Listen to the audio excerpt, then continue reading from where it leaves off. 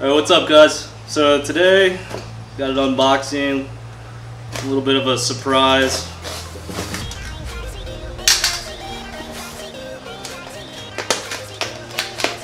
Let's find out what we got.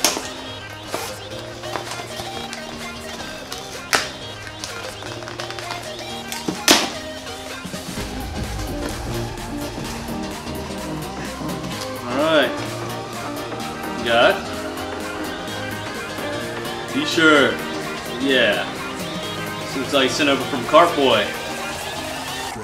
Nice. It's a pretty cool shirt.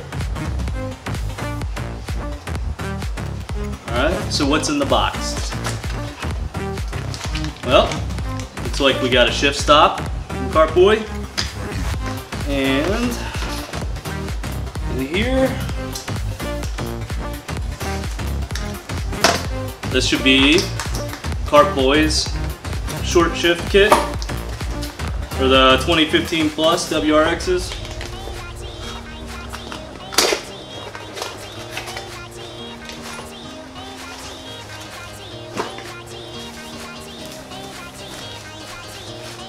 Alright, yeah, the weight of this right off the bat feels pretty good, so should be enough counterweight to get some nice crisp short shifts out of it. Yeah, seems like good quality, like it was one piece of metal. So there's that. And here's the bearing kit that it comes with.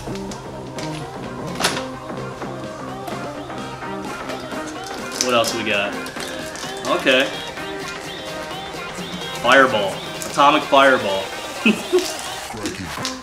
So big up to Tom over at Kartboy. He was a super cool guy. Okay, so here's the short shift up close. They've added a ½ pound of counterweight to this to make the shifts a little better. So feels like a good quality product. It's really stiff. And yeah, excited to get this on. And then it also comes with the bearing. This will insert into the linkage. And that's where we'll use this nut and bolt with the washers, and then we'll smash in the bearing.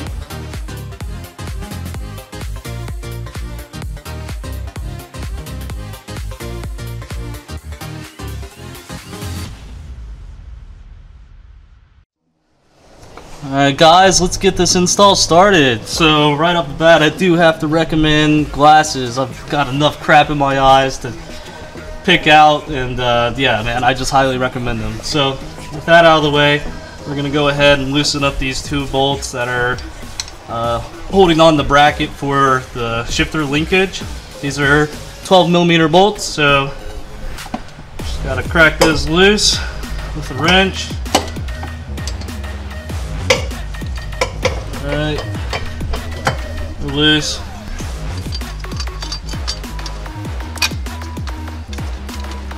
Not as tightly.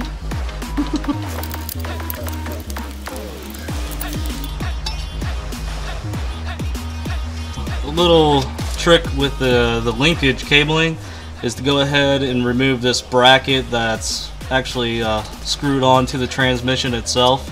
Once you get this off, you just have a lot more wiggle room to get the end of the linkage off. These are two 12mm bolts again. There's one right here below the linkage and then above the linkage.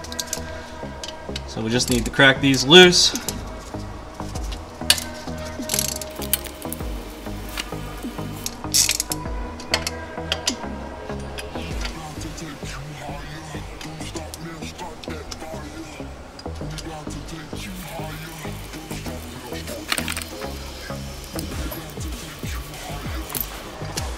Alright, so we've got a lot of slack here on the linkage, and we just need to remove the cotter pin.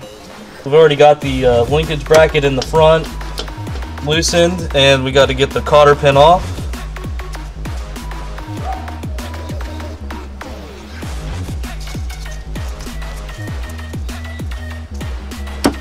Alright, this slides off real easy like that. Right now I've got the pairing brass bushing on here, so I will be replacing that with the Kartboy bearing.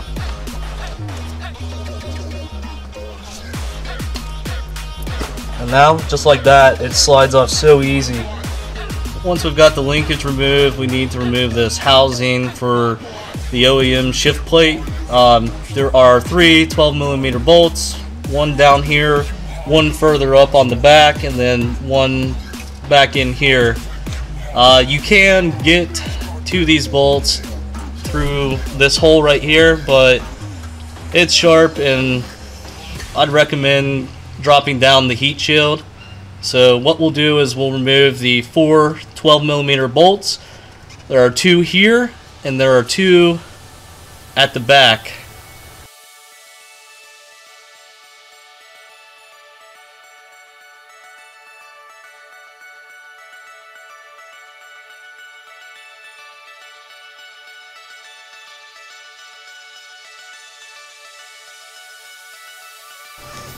These bolts have a tapered end, so there's 4 of them, and this tapered end will set apart the other 12mm bolts.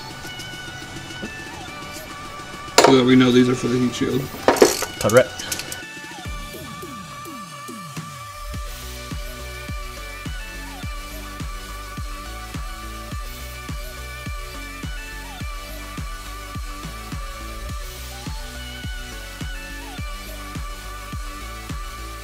Okay, we'll remove this 12mm bolt from the shield. Maybe.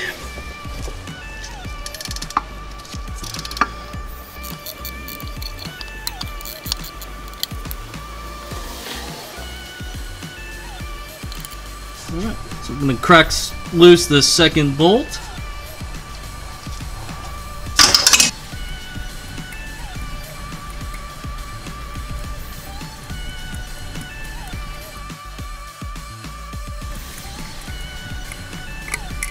We are using the swivel for this one, so make sure we hold it firmly and then try to get this last bolt cracked.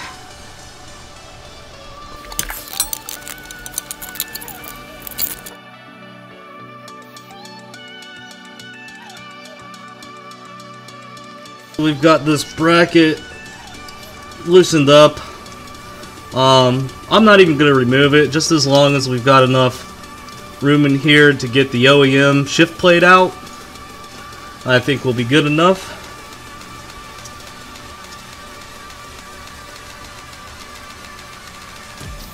Alright, here's the pairing. So this has been on here for probably 25,000 miles. Still in pretty good shape for brass. Alright, we'll move this linkage out of our way. Give us plenty of room. Just kind of put it up here somewhere.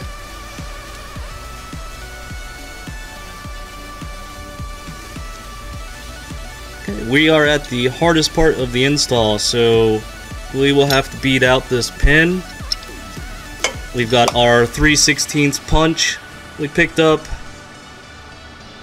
and in addition to that, since we are on the ground, it is a lot easier to use this palm nailer. This makes the job a lot faster. Once you get the right angle with the pin and the pin punch, we'll just put this on the back and this will do the hammering for us. Now if you don't have an air gun, they do make an electric version of nail palmers, so you'll have to pick that up somewhere. Or you'll have the super tedious job of using a mallet or a hammer. Alright, so with that said, to get a better angle on this pin with the nailer right in here, we found it a lot easier to go ahead and push up the OEM plate. I was able to do 2 clicks and you can feel it. So we'll be able to go in from the front.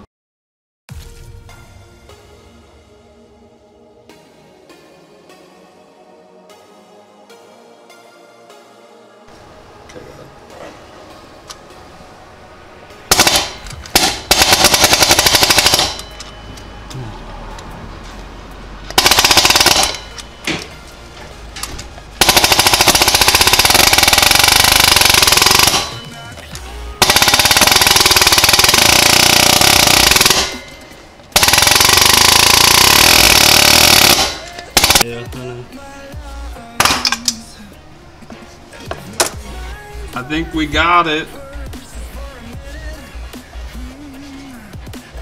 So right onto his shirt, and there's the pin. Let me zoom in.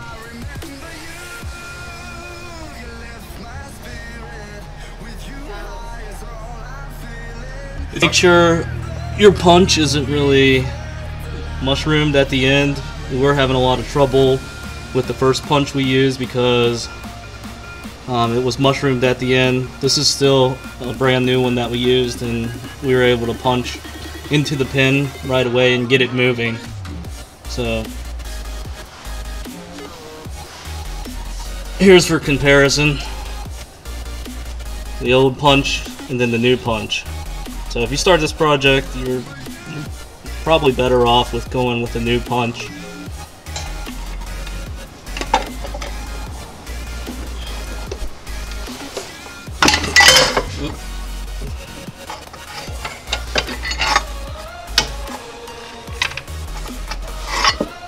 Okay, so here's the OEM shift plate.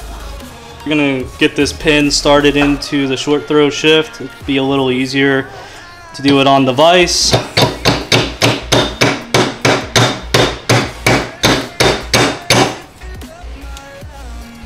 All right.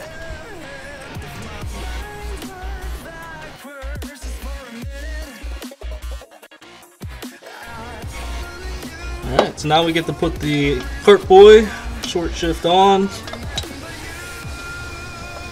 Slides right in. And there we go. Now we just have to punch the pin in the rest of the way. Got this pin punched into the short throw shifter, but this pin coming off the transmission, we'll have to make sure we actually line up the Kartboy short shifter with that when we're punching it in, so we can get back into that original hole.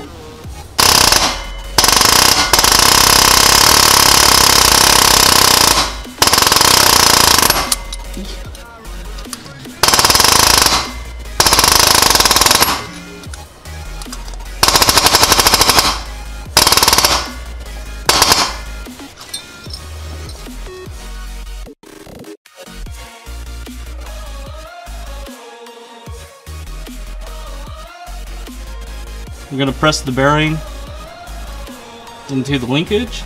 So we'll use one of the washers and the bolt that were given to us in the kit on one side while having the bearing inserted. And then we'll use the other washer and the nut on the other side.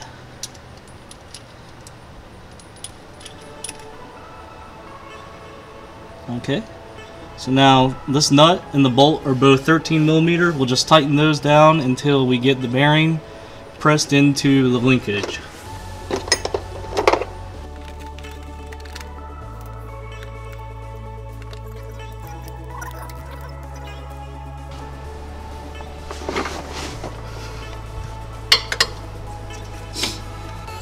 Now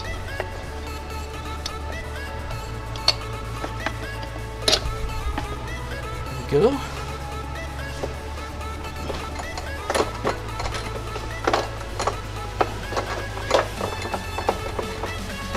So we'll put the OEM washer back on the end.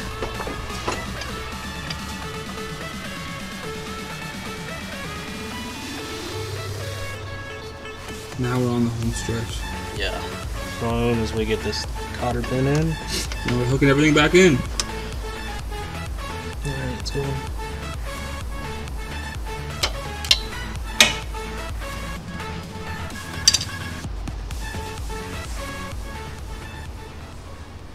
And there it is with the washer and the pin.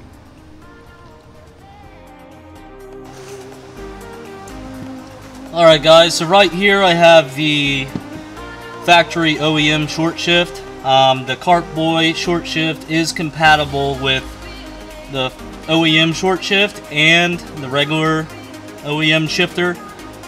So what I'm going to do is I'm going to row through the gears and we'll do comparison videos of this OEM short shift versus the Kartboy. And again, the Kartboy should give us 38% less travel. So Rowing in the first, second, third, fourth, fifth, and sixth. Into reverse. Back to neutral. Okay guys, so here's the maiden shift after the short shifter install. First time, all that wiggle room is gone. Yeah, that's pretty cool. So here we go. First, second, that's third, fourth, fifth, sixth, and reverse. Back into neutral. Alright, so here's a aerial or rear view with the new Kartboy short shift added. First, second, third, fourth, fifth, sixth, and reverse. Back into neutral. First, second, third, fourth, fifth, sixth, and reverse. Okay guys, here are the tools that you'll be using, or some of them are optional but recommended by Ryan and I. We use these for the install of the short shift plate. So we've got a pry bar right here. We use that to get the OEM shift plate off. Right here we've got a 3/16 punch. This one has been worn and it's mushroomed at the end, so we were not actually able to get the pin out with this one, and we had to pick up a brand new one. Just a couple of taps with the palm nailer of this one and the pin started on its way out. So this is optional, but it's highly recommended to use a palm nailer.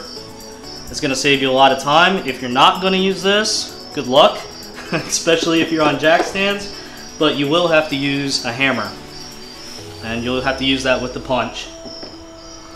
Next up, we just use a small extension for some of the bolts, 12mm bolts.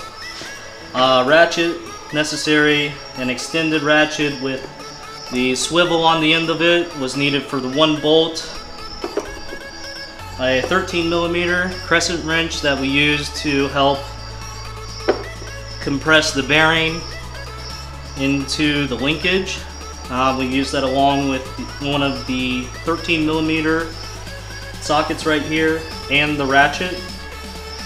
We use this 12mm crescent wrench on some of the 12mm bolts. This is the nicer one that gives us an action like a normal wrench. We used needle nose pliers here to get the pin out. Some of these, this is just a little flip out tool for the socket for the sockets. That's optional, you don't have to use that. And this is an air gun to blow out some of the debris so it doesn't get in your eyes. That's also optional. And we also used the creeper. Creeper was a big help since we were on our back and we had to move around. So some of the reasons I picked the Kartboy short shift over some other companies out there is because I had the opportunity to test it out in Ryan's car. He's got it installed in there, and I was able to feel it firsthand for myself before actually picking up the kit. So he's going to share some of the experiences he's had with it so far.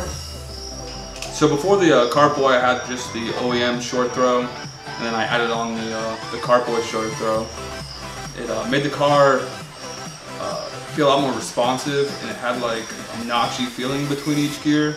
It also drastically reduced each throw, so it does take some time to get used to that. It took me at least a couple of days before I felt like I was comfortable going through the gears very quickly.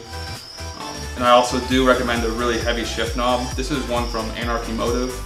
It's the Atlas, and it has it's like 500 grams, and it makes that each shift feel really smooth compared to like the OEM shift knob where it's a lot lighter. Thanks for checking out the video. If you have any questions, feel free to leave them in the comments. Ryan and I will both look after that and answer any questions that you have about it, and if we can help you out, we'll do that. So thanks a lot, guys. We do appreciate the comments and the subs. It lets us know that you like what we're doing, and we can continue to do it. So thanks a lot, guys, and we'll see you on the next video.